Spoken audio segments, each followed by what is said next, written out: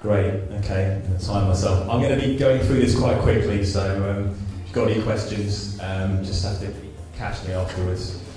Hope you all enjoyed yourself. Thanks, Gabby, and her team for organising Semiofest. So what I'm going to present to you today is a small project I've been doing in the last month and a half, looking at the area of neuroscience and this idea of iconic triggers, which are essentially when neuroscientists measure brain response in response to advertising and other branded communication, they measure these signals. And can semiotics help us understand that in some way? That's the sort of question that I wanted to ask. Right. Which button do I press? On the middle? To the right? Okay, so essentially, why did I want to write this paper? Well, I had a long-standing question, which is kind of how does a sign's actually embodied in the mind? How do we know which ones are actually crossing the threshold? I'm not going to be able to answer that question, by the way, in case you're really excited. I'm afraid no answers exactly, but some more questions. The frustration of being asked uncomfortable questions about clients. How can we know what we claim about sign processing? And the precedent that I have in my research interest. I've written papers both on sound and music and look at how the auditory system is closest to the way we process emotions, which means that anyone that's looked at a film and has been affected by a John Williams soundtrack or other soundtrack or Vangelis or whoever knows how powerful sound is in priming our emotions. So I'm interested in that. I've also written a paper on how we, when we meditate, using Persian sign theory. And I also wanted to educate myself a bit more in terms of how this all works. And it was inspired by a debate on the semiotic thinking group, which again was spawned by Massimo Dioni's Decalogue, which went on for about 150 comments, and only was relevant for about 30 of those. But there was a debate about neuroscience and semiotics.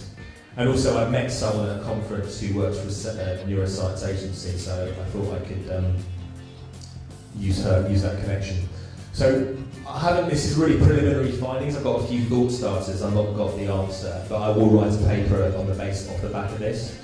Essentially, I've done some readings of those who have read in neuroscience. Like Antonio Damasio is really amazing on the relationship between emotion and consciousness and how emotion helps us make decisions. Ramchandran on the brain and secret life of the brain.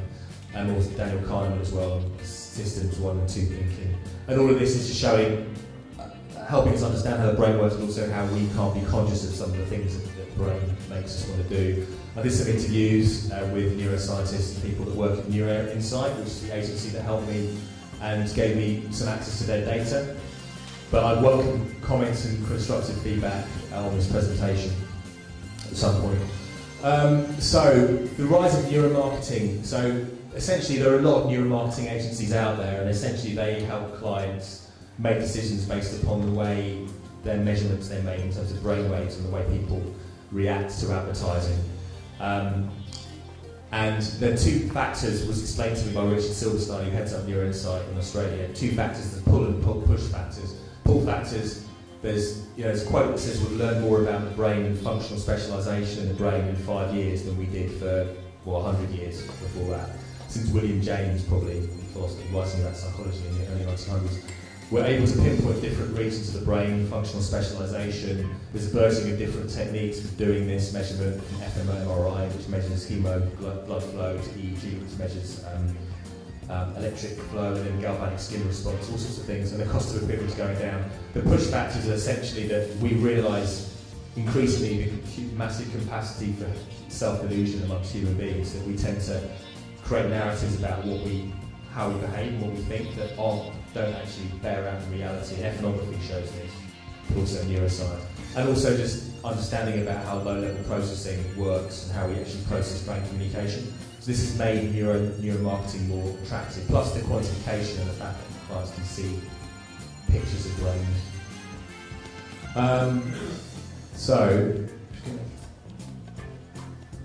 So just one of the things about this, that the brain essentially is split into two hemispheres, the left and the right. The left is more so-called rational, processes more language, although there are other areas that are associated with this, and the right brain is more to do with colours and more creative interpretations. And the kind of paradox of verbal and visual thinking is hopefully encapsulated in this. If I was to say the colour but not the word for any of those, your brain kind of gets paralysed. It's difficult to do it at speed because one part of the brain wants to say the colour, and the other one wants to say the word. So that's an example. So you would think on the surface neuroscience and semiotics would have nothing in common. One's sort of about inductive reasoning, one's about abductive reasoning, one's about neurobiological facts, one's about semiotic observation, one's about lab experimentation, one is about close reading and quantitative validity versus interpretive validity. But actually, towards the bottom we've got some, sorry, it's a bit garbling with the formatting. There are ways in which semiotics and neuroscience are talking about the same thing, but just in different ways. So I would argue cultural memes, the way they spread the fact that human beings have this capacity for imitation, and that's located in the mirror neurons. We call semiotics and sign processing, they call it quantized experience. And event boundaries are essentially when the brain stops processing a quanta of experience, and there's an attentional blink, so it's not focused anymore until the next chunk of experience. And essentially, people like Berto Ecker are always talking about what's the minimal unit of meaning in architectural poetry, what's the morphology of meaning, when does the sign stop and the text begin, all that sort of stuff. So it's a similar sort of thing. And somatic markers in the brain, when residual impressions have been left, Peirce would call that interpretants. They're interpretants working in the brain. So, and both neuroscience and semiotics have got a sort of distrust of reported opinion, so I think they agree on that score. So neuroinsight work on the basis of steady-state topography, which overcomes the issues associated with other techniques. I'm not going to go into too long, but essentially they measure the flicker of brain response in response to advertising. And that can be really useful because it helps you see where the brain is encoding certain parts of the communication, and it helps them re-edit things, and it helps them feed into clear briefs for creative development, for example. And there's this notion of iconic triggers. So iconic triggers are core elements that can evoke the whole network of associations people have with brands, sounds, colours, shapes, etc.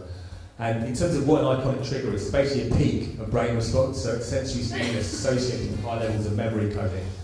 And there's experimentally been a strong link made between memory encoding and advertising effectiveness. So if something goes into the brain, it looks like it's going to be encoded strongly in terms of neural networks. You're more likely to remember it, and that has an influence on brand impressions as well.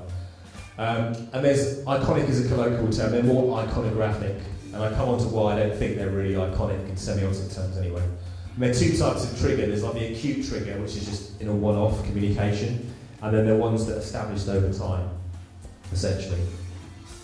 I was going to show you an ad, hopefully it will work. Can you click on it?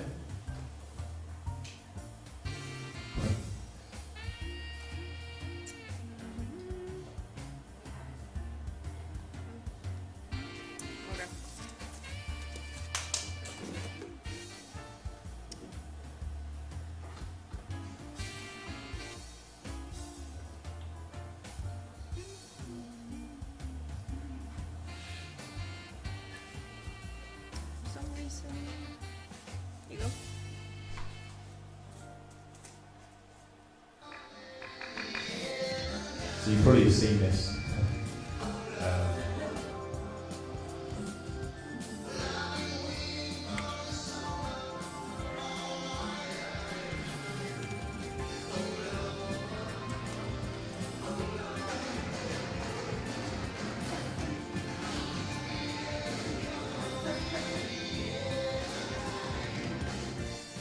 Okay, haven't seen that. It's a bigger ad in sort of 2009. There was actually a big debate on the semiotic thinking group about the meanings in the ad, the first debates we had. But essentially, if you go to the next slide, which hopefully we can bring up, there's a little tiny bit on what iconic triggers are. And essentially, so the next slide, yeah. If you, yeah, there's animation on that. Yeah, So the first slide is it's a gorilla, it's kind of recognition. I mean, this is not always as obvious as this, but just to give you an idea what iconic triggers are. So you look at the waves, it's a kind of, this is against the benchmark, he's playing the drums, and it's a capitalist chocolate. So you can look at one level, it's just about new information, but it's much more, a bit more complex than that. And essentially what semiotics could help with is what drives iconic triggers, what makes something an iconic trigger. That's the big question. And the question for me is, in this terms of breaking down semiotics into three areas: semantics, syntactics, and pragmatics. Semantics is basically what the meaning of the sign is. Syntactics is how the sign is linked together, and pragmatics is how interpreters engage with signs. If it's syntactics, is it just about how one piece of information is new and it's not the last piece of information, or is it something inherent in that piece of information itself, essentially? That's a big question about iconic triggers, which may not be answered. One thing I would say is that, you know, it's a sign. We know that there's some kind of a sign of something because there's a trigger response. So the sign is something that stands to someone for something in some respect or capacity. Something by which we know something more. We know something more because memory encoding has been increased, but we don't know what the actual referent is. What's the meaning of that sign? Is there any meaning at all? And what does it stand to for that person? In what sense can iconic triggers be said to be iconic when an iconic sign is something that's about simulation? I would suggest that in terms of my preliminary ideas, in terms of Peirce, I would suggest that there's more of a visceral response to these communications, more indexical. It's kind of a blind compulsion response. It's either about referring what you see to what happened before it's different, which is a secondness, or if it's something that's been established over time, it becomes a habit. So you refer to the brand over time and you learn, and that's the symbol. So actually, in terms of iconicity, I don't think they would be really properly called iconic signs. They should be properly called iconic signs. In terms of how can you shed more light in terms of what these signs are, what drives them, well, there's the connotative index, how many connotations are invested in an image, and one hypothesis would be the more connotations are invested in the image, the more likely people are to want to puzzle it out, and therefore memory would go up. So this is a Virgin ad, and these are the 4 P's of response in that ad. The question would be what are the connotations? Is it to do with the Virgin archetype? Is it to do with the Statue of Liberty? There are fly metaphors in there. Again, I haven't really got a big corpus of information yet. It's just some indicative ideas. Next slide. Narrative congruence. I did a case study on the Change for Life campaign, which is a sort of government campaign looking at obesity and trying to stop that. And again, looking at narrative arcs and how people build expectations based upon what happened, based upon their conditioning as a cultural being and a sign person. I think that can help inject more interpretive power into what neuroscientists do without it resorting to sort of grimace or narrative schema. I just think seeing this basic innocence, return to innocence narrative for a prehistoric idyll through capitalist enemy to utopian resolution, neuroscientists don't know any of that stuff, and this can help them understand what underlies response. This is really interesting. I haven't got time to go into great detail, but essentially semantic density is the idea of what is the critical part of a logo or any visual field that really conveys the meaning and what parts are redundant. And there's a study done in Poland where essentially they showed 3 types of sign. The obvious logo, the garbled logo, and a logo and no logo at all. And essentially people would recall seeing the logo better if it was a garbled logo. And I think it's because people have in their brain a resistance to being sold to explicitly, but if it's subliminally put across, something comes across semantically but not perceptually. Is there a way of looking at how these signs, if they appear in advertising, how they affect memory encoding of the brand? Next. Yeah, and also just sound, because I mean, I guess I'll just skip over this and say if you want to learn more about sound, read my paper with Alex Gordon on sound, but essentially sound, auditory cortex is closer to our emotions, and it easy to circumvent our skepticism of things through sound. And the iconic triggers that are sonic are the most powerful that they showed me, this neuroinsight agency. So how can semioticians help them understand about multimodalities, how you communicate through different media? Next. So in terms of a research program, future research program, I would suggest I'd like to maybe talk to cognitive semioticians. After all, that's what they specialise in, the link between neuroscience and semiotics. Get hold of more data, I commissioned eye tracking so I could see what people were looking at when this memory encoding was going on. I do these commutation tests on multimedia text, and I'd start to maybe actually do the other way around, put optimized stimulus in there and see how it could raise levels of memory encoding. And there's neuroaesthetics too. Final slide. Yeah, so basically, so-called iconic triggers are still a mystery, and the inquiry is still at the early stage, but some conclusions can be drawn. I mean, I don't think iconic triggers are strictly iconic, either in the celebrity sense or in the semiotic sense. They're more like indexical or symbolic signs. And it appears they have as much to do with syntactics as semantics, by which I mean there's a priming function in terms of what came before and after. It's more about that than anything inherently semantic in the sign. I'll just think as a final couple of conclusions, semiotics and neuroscience, semiotics and neuroscience do not need to be mutually antithetical, they might even be complementary. Neuroscience yields strong biological facts indicating embodied processing interpretants that beg for a semiotic perspective. Semiotics has a rich conceptual toolkit for dissecting multimedia text and can therefore help generate rich plausible hypotheses for neuroscientists. Thank you.